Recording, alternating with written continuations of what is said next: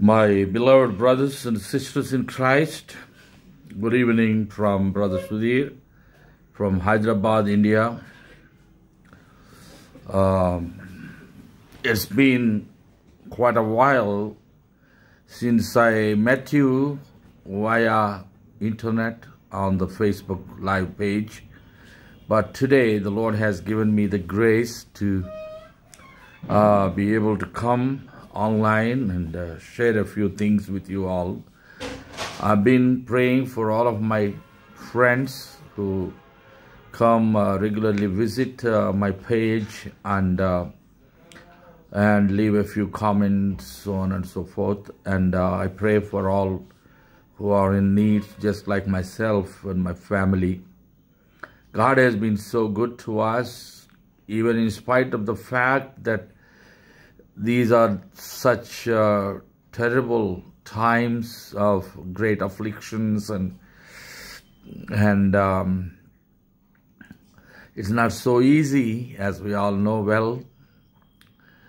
And still we hear a lot about the corona pandemic still claiming some lives. And as I hear the news from day to day, I understand that the pandemic has not left, and that it is going to have its terrible impact upon the lives of people.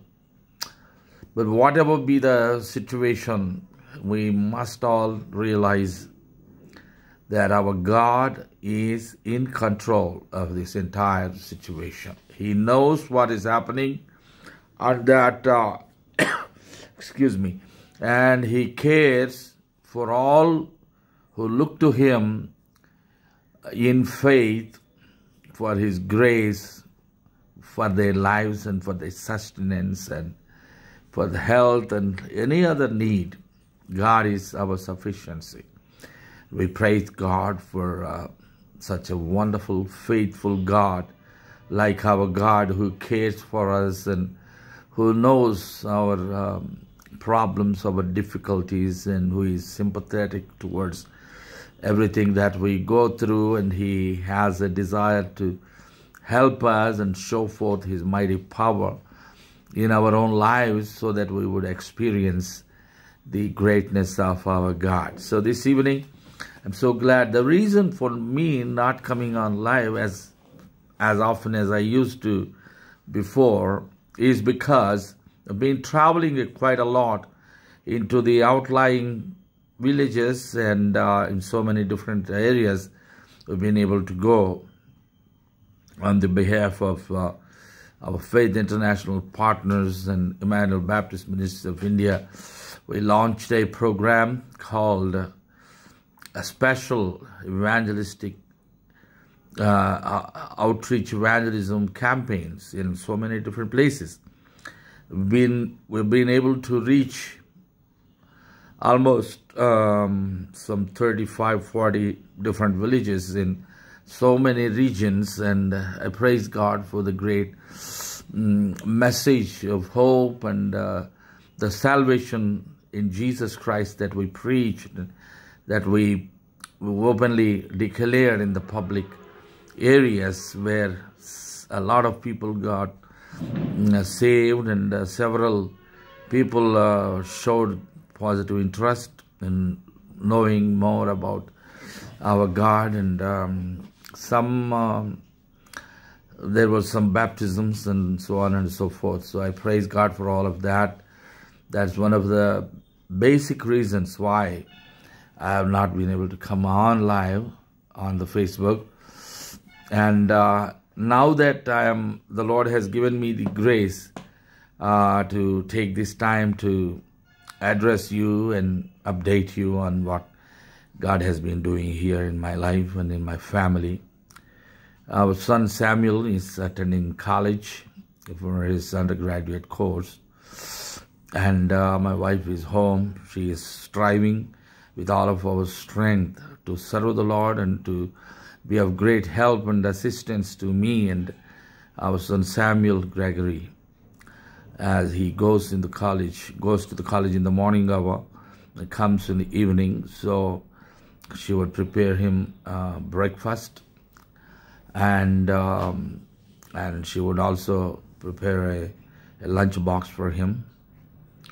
And then I would study the Word of God, trying to learn more about the Lord Jesus Christ, and whatever I have come to know, I usually try to share it with fellow brethren. It gives me great joy, and it is such a delight to me, to my soul. So anyway, this evening, the Lord is wanting me to share a few things which I would not hesitate to do quickly. And at the end, I would pray and conclude. So this evening, what I'm wanting to share with you is what is our God-given purpose in life. I wanted to share a few things on that. What is our God-given purpose in life? So I want to say that God has given us destiny. He has given us a purpose. And in order to bring Him the greatest glory and to expand His kingdom, all of us who believe in Him, all of us who have been called of the Lord with the glorious call of going out into the world and preaching the gospel. That's the primary purpose in our lives. My beloved, we must understand this. In the book of Isaiah, chapter number 43, verses 6 and 7, the book of Isaiah 43, chapter 43,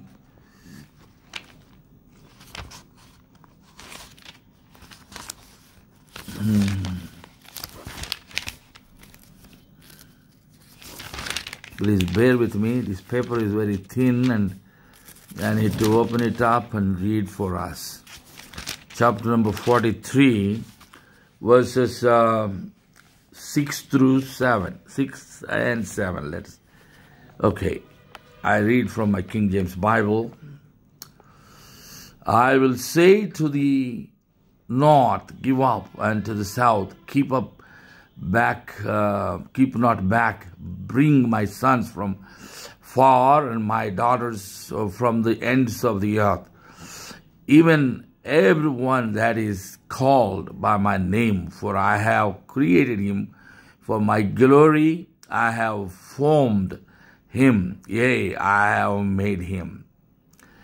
Here I believe the Lord is saying to us, the Lord of heaven, the King of kings and the Lord of lords, our great Savior, our Lord Jesus Christ, wants to tell us in verse number 5, actually Isaiah 43, 5 through 7.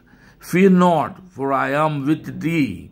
I will bring thy seed from the east and gather thee from the west. I will say to the north, give up, and to the south, keep not back. Bring my sons from far, and my daughters from the ends of the earth, even everyone that is called by my name. For I have created him for my glory. I have formed him, yea, I have made him. So, although the context is different, and that this was spoken to somebody back in those times, God's word is alive and it is relevant even for today. And God is actually speaking to us through His living word.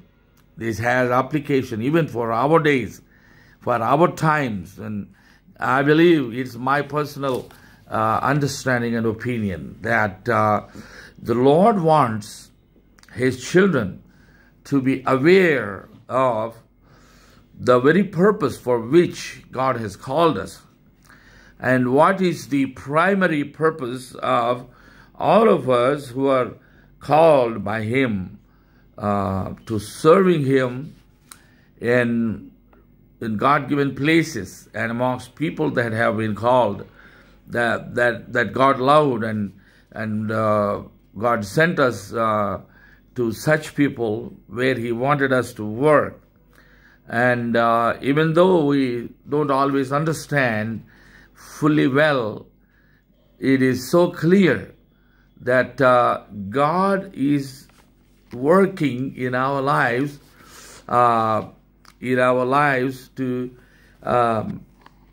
to actually get things done through us. Only we can do those things which He purposed for us to do.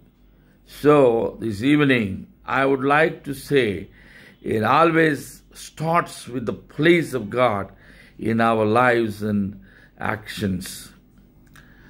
It always begins, if we do love Him, if we do care for His commandments. Excuse me. The weather is so tricky. It is going to be very cold very soon, and so I feel the cold already being exposed in my different travels. But anyway, so it always starts with the place of God in our lives and actions. Let us look to the scripture in the Old Testament book of Deuteronomy, chapter number 6.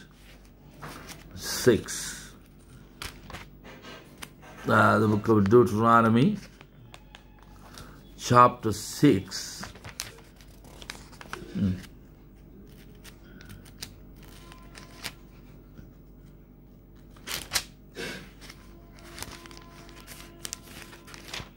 The Word of God says in 6:5,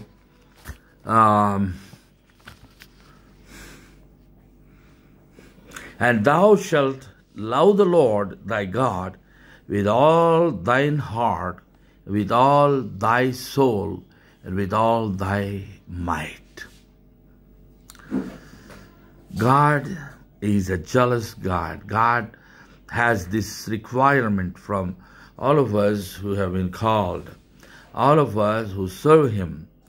He has given us a great salvation, and the salvation is, it keeps us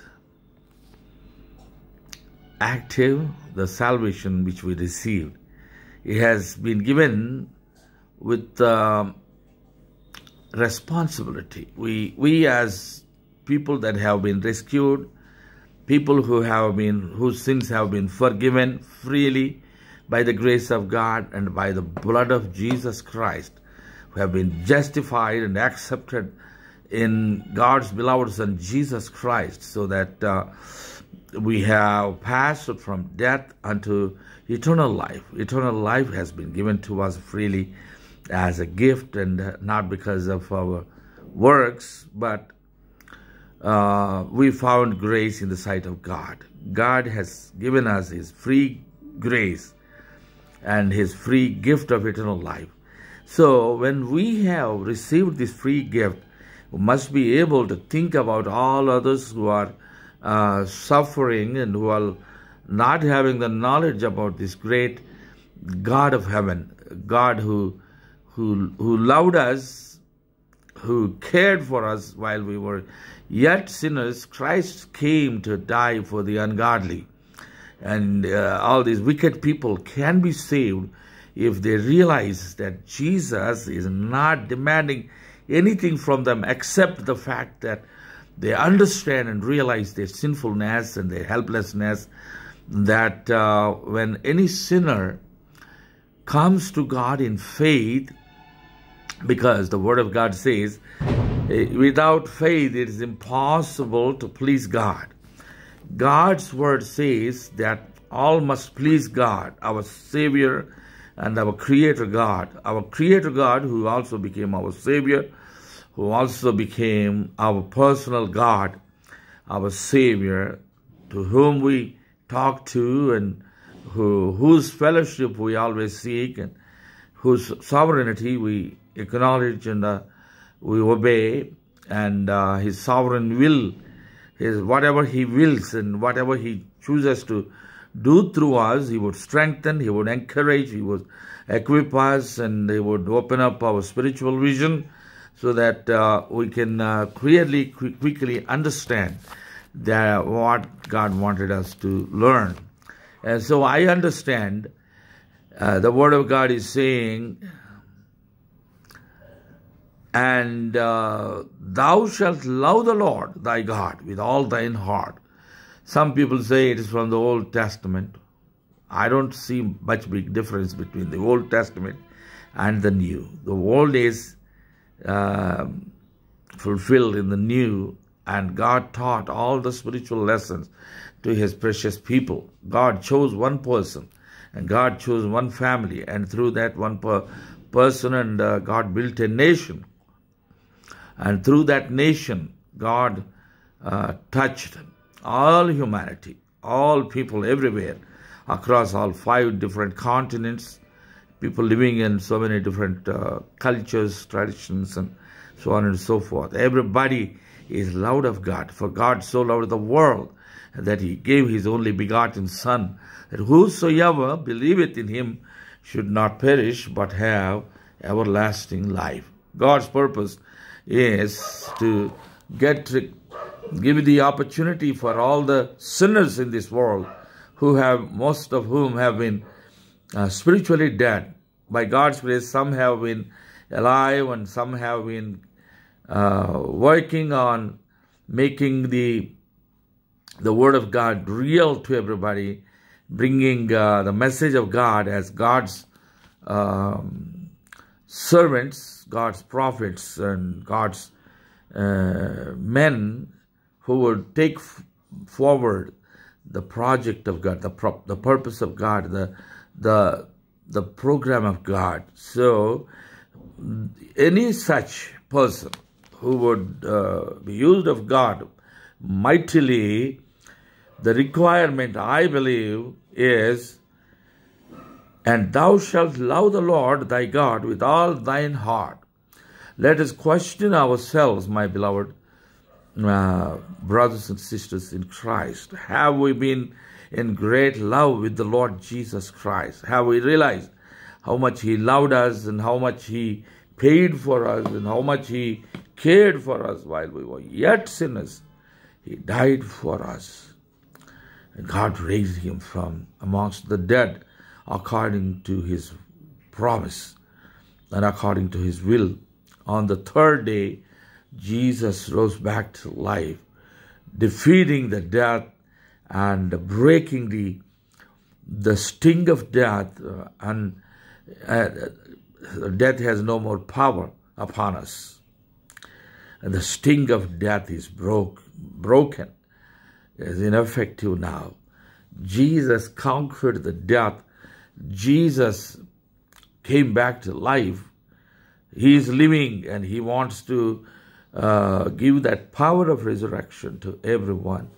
And in order to be filled with that kind of power of the resurrection of Jesus Christ our Lord, we must love him. We must love him supremely.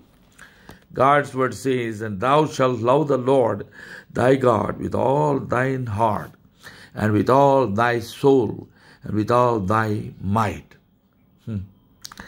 This is such a profound statement. It's a great commandment God gave to the children of Israel. And we are his household of faith now, in the New Testament times and these last days, children of God, having been reconciled to God the Father through his Son's sacrifice on our behalf on the cross of Calvary. The Word of God says it always starts with the place of God in our lives and actions. So just as I read now from that verse, we must love him supremely. And Proverbs chapter 3, the Proverbs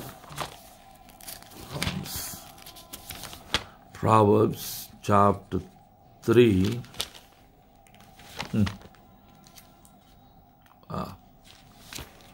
Proverbs chapter 3, verses 5, 6, and 7.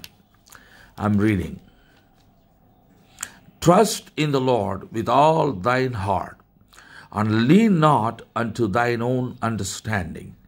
In all thy ways acknowledge him, and he shall direct thy paths. Be not wise in thine own eyes. Fear the Lord and depart from evil. I believe the primary requirements for all of us as the children of God, as believers in Christ, especially as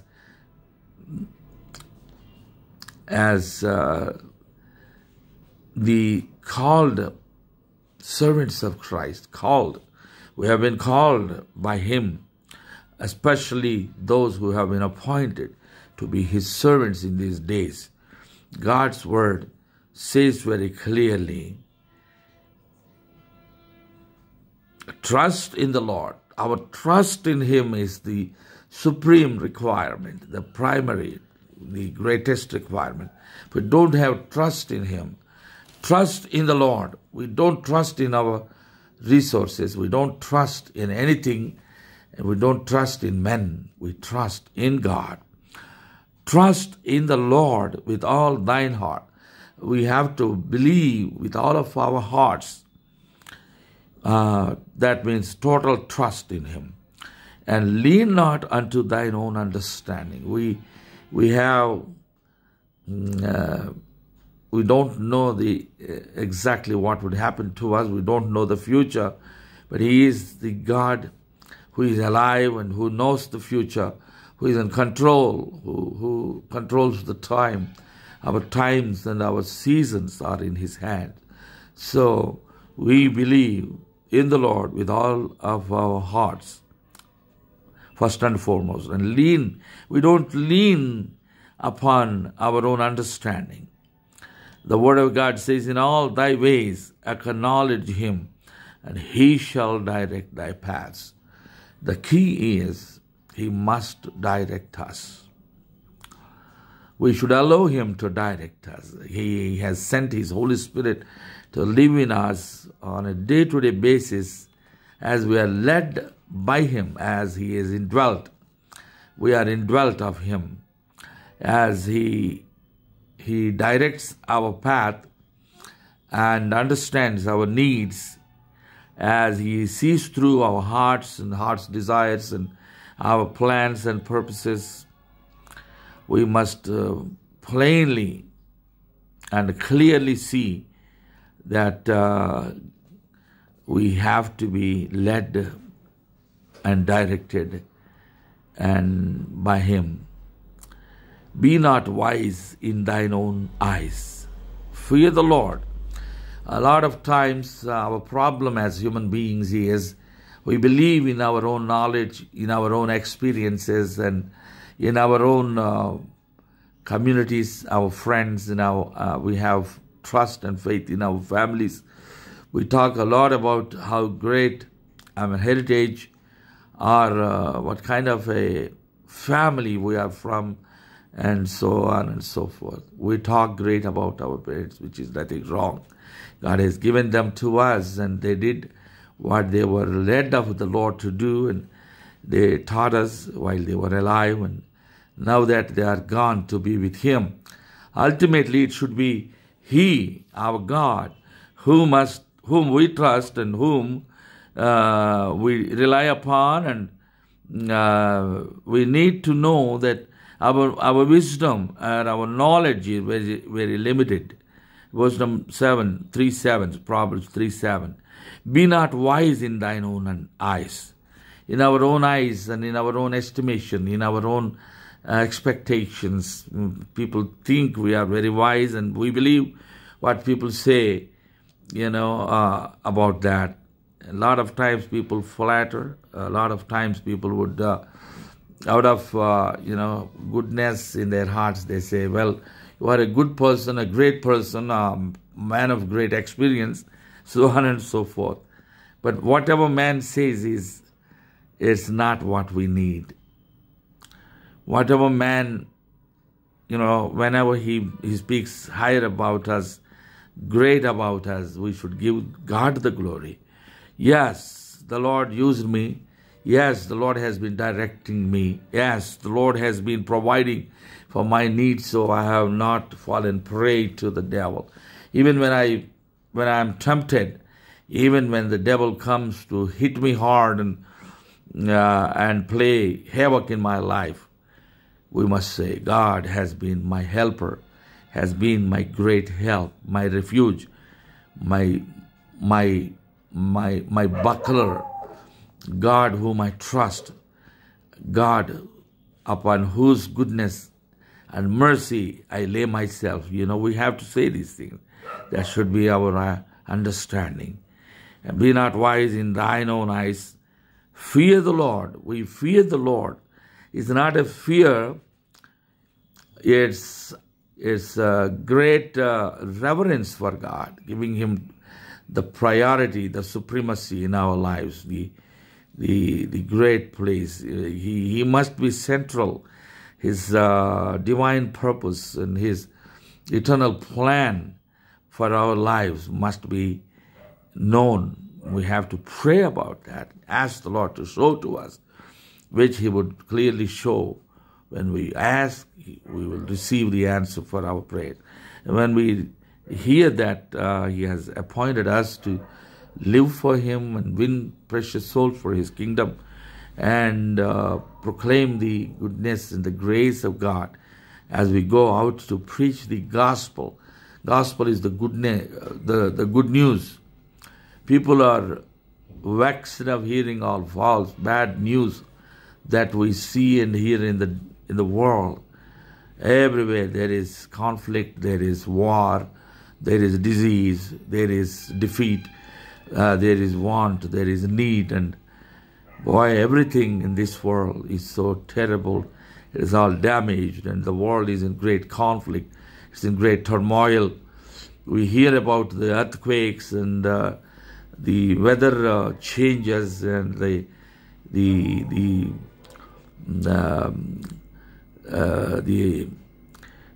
fights between people, the communities. People are falling upon people, and there is war, and the production of all massive weapons of massive destruction of mankind. They detonate the bombs, and instead of spending that kind of money on those huge projects, they can help people find a job, provide livelihood for people, and provide help and employment, help to those who are in greatest needs like health, people who have been physically challenged and even emotionally, mentally. They can be rescued and supported with all the monies that the governments expend on the production of those things, weapons of mass destruction. But anyway, we are living in the end times, and the Word of God says we do have a purpose. That's what I understand, my beloved. I'm sure you also have an understanding. You have understood it, in fact, and I'm glad some of you have been serving the Lord very diligently. And we must seek to serve Him and praise Him. And the sole purpose is to serve the purposes of God. He will always make His purposes clear to us. And as we lean upon Him, as we read His Word, meditate upon His Word, and study and dwell upon the thoughts of God and God's destiny for us, will lead to a life fulfilling and victorious. People often get depressed because they are not aware of their destiny. That's the problem. A lot of people don't realize the purpose for which God called them. Each member of the local church, the body of Christ has to be to fulfill his purpose. Everyone, as the body of believers, as a community of God-honoring, God-fearing, Bible-believing Christians, we must have this understanding and deeper understanding. When they fail, the body of Christ can't function that well.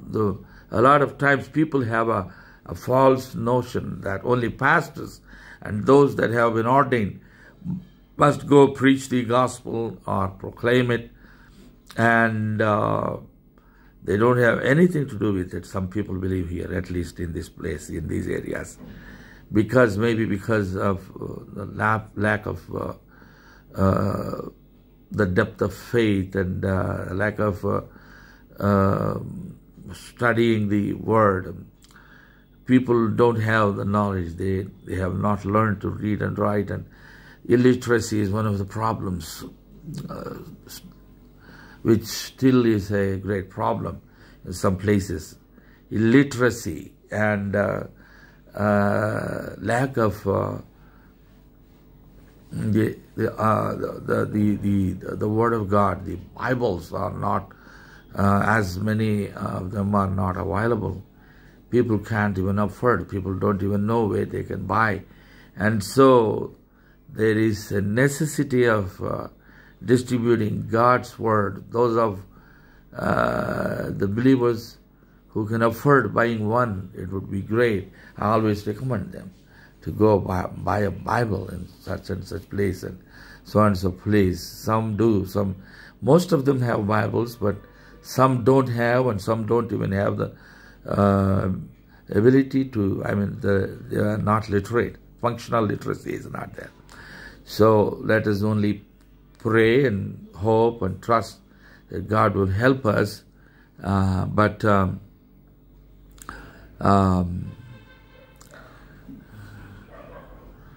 God's people have to realize that God has given His church the purpose of preaching the gospel, not just to the pastor, not just to those few people who are serving in the church, who have been chosen by God. But every church member, every believer must take it to their hearts and pray for God's ability to be granted to them to share their testimony. Be bold and confident in Him, rely upon His promises and take His word, and with that we can go forward. And so determine if you are true to your call, or that you do what you are supposed to do. A lot of times we are not sure. Some people are not really sure why they were called, what God wants them to do, basically. And so let us turn to the book of Acts. The book of Acts in the New Testament. Romans. Okay. Book of Acts 13, chapter 13. And verse number 36. Book of Acts, chapter number 13, and verse 36.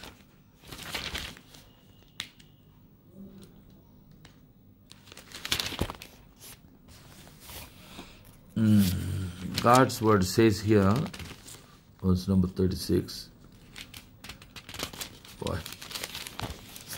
36, the word of God says, "For David, after he had served his own generation by the will of God, fell on sleep and was laid unto his fathers and saw corruption."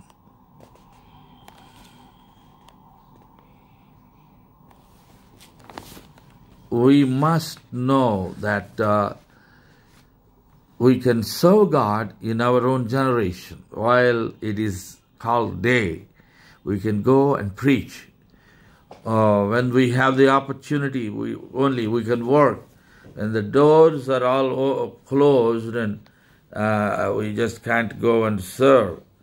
Therefore, we have to be very eager to serve God. And we have to determine if we have to make sure we are doing what God wanted us to do, what He has called us to do.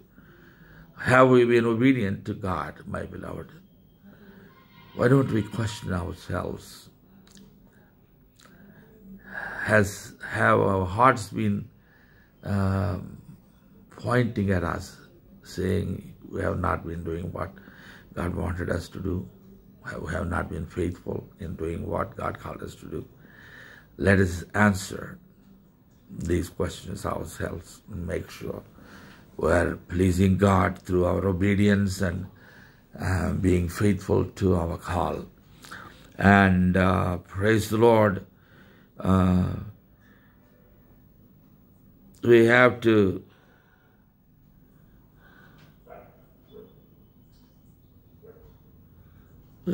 do these things through. Though persecution played the Apostle Paul throughout his life, persecution it plagued his life. I mean, every time there was some conflict. There were some people making a very strong commitment and taking up oaths to not eat until they finish up Paul the Apostle, because he was such a controversial person. He stood for the gospel. Gospel is the exclusive message. Gospel is the power of God unto salvation to everyone that believes. And so in order to let people have an opinion or let them respond, for them to respond, we must take the gospel, preach here, strong and powerful, give the option to people, give the opportunity for people to respond and to obey. And definitely there have been so many in the past, and even these days, even when the days are too hard and Satan is at work, and he is hitting hard the men who stand for the gospel, people who are strong in their commitment to their families. Satan wants to see the destruction of families and disunity in the families and lack of faith toward one another within the local congregations. People have been,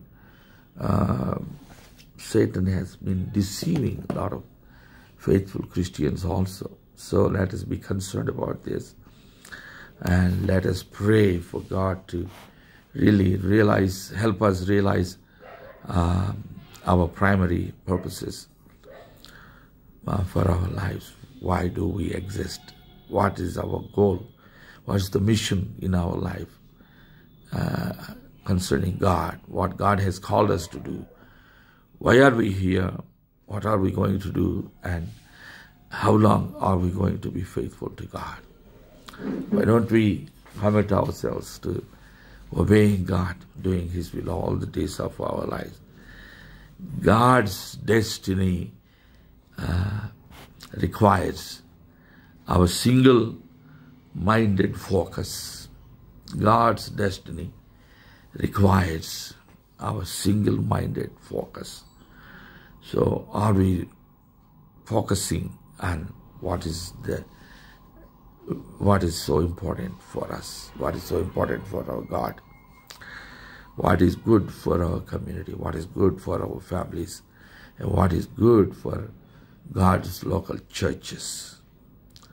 Are we focusing on those things? Let us answer for ourselves.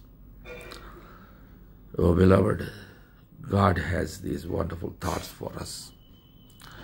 God's word says so many wonderful things. As we study and meditate upon God's word, we can come to some conclusions, and we can sum up And of course, this is my little summary.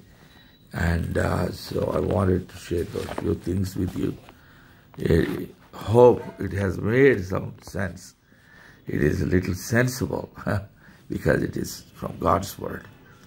Let us try to do our very best to pleasing our Savior, and let the Holy Spirit give us the grace to see what God wants us to see, and then obey His will and keep on preaching the good news of the gospel of our Lord Jesus Christ. Let us commit our families to Him. Let us take good care of ourselves. Our physical bodies need to be strong so that we can go day by day with power as God continues to give us His grace and strength. We have to determine to go forward, not caring for how strong the devil is. He is a defeated foe, and we have a great conqueror, our Savior, our loving God, our Creator, who is in us, much more stronger than the one that is in the world and trying to influence and afflict everybody and destroy families, churches, individuals, and the purposes of God. God needs you, my friend. God needs me. And let us know that. Let us be careful in keeping our lives in His hands, obeying Him, giving our entire focus and our attention, our love, our strength, and everything. Let us ask the Lord's help for enabling us to live like He wants us to live in these last days, to make a difference in somebody else's life. Let's pray. Our dear, gracious Heavenly Father, how I love you, O God, for giving me the burden to share at least a few thoughts of mine. I'm not an eloquent preacher, a great scholar, or anything like that, but because I've been impacted by your grace and your mercy and your love, Lord, having received the call from on high, from you, to go and preach the gospel to the needy people, to the poor, that I have decided never to look back, never to yield to the temptations of the devil, even in spite of the fact that we have been in prison for some time for the cause of the gospel of Christ. We have been falsely accused and we have been hated. But Lord, you loved us supremely. None can love us like you love. None can rescue us like you do. And Lord, when you are with us, even just like those Hebrew children in the Old Testament times, Shadrach, Meshach, and Abednego, Lord, even in the midst of fire, it wouldn't harm us and would be glad, O God, to just be with you, content with such things as we have. And even though we are few, even though we are not very popular, not very well accepted everywhere, but Lord, you have been opening up some doors, some effectual doors of opportunity where we are able to go and preach faithfully the good news and the grace of God, the good news of the gospel of Jesus Christ. The fact that Jesus loves the sinners and hates the sin, and He opens the way for sinners to enter into the narrow way, the straight way, where they can be led by the Spirit of God, where they can be thoroughly cleansed by the power of God's precious blood, Jesus Christ's blood, that God would accept them to belong to His family. Oh Father, help us to take these glorious gospel truths to the understanding of people. Help us to touch so many lives. Help us to strengthen the local churches. Help us to be like-minded, to be somebody who thinks on the lines of the Lord Jesus Christ, on the style and in the way of the Lord Jesus Christ, to show forth the love of Christ to others. Help me, O God, to keep my health, to be alive and be active, so that I can every day can touch some lives.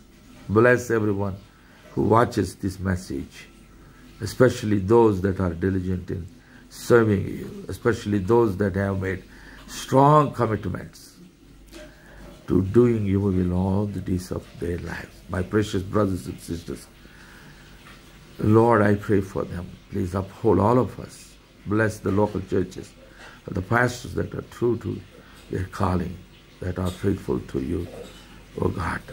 Help my family and myself and our son to be faithful to you all the days of our lives. My siblings, my brothers, sisters, all of them and their kids and their spouses, O God. Let everybody be happy, healthy, and faithful to serving you. I bring all of the precious ones into your hands, Lord, and help me with another opportunity to share some good news, preach some sensible messages, so that others can be helped, others can also be inspired, others can understand in what kind of circumstances, being enabled of you, how we are going forward. Help all the saints to pray for us as well as us praying for them. Lord, help us to love one another, help one another, and carry one another's burdens. Lord, even though we do have a lot of needs and difficult situations where we need your gracious help, Father, we know that you are in control of our lives and you are leading us. I give you praise, glory, and honor for all of what you mean to us, O God. I submit myself and our dear ones into your hands, my family, and all the pastors and like-minded men of God who are praying for us and whose households are for you, O God, and the churches who are serving and who have gotten behind us in some ways to uphold us and to push us forward in God's work. Thank you, Father, for all of them. We give you praise, glory, and honor. In Jesus' precious name, I pray. Amen. Hallelujah. Thank you, beloved, for patiently watching this message of mine. I'm not very active, but I hope God will strengthen me and touch my body to gain its strength and to also be fast in thinking and in speaking and expressing, and be complete in every sense to do the work of God. Help. Thank you for being an inspiration to me also. I greet all of you in Jesus' name, and let your families and households know we care for you all and we pray here, and knowing that our redemption is drawing nigh. We have been redeemed by the blood of Christ, but we do have these frail bodies that also need to be redeemed. And so long as we live in this flesh and the body of flesh, we need God's strength more and more every day. And our body is subject to so many weaknesses, tests, trials, and Satan's attacks. So let's be mindful, let's be gracious, and let's be grateful, and let us serve Him as He has called us, the glorious call, and with all of our strength let us acknowledge His grace, and let us preach His good news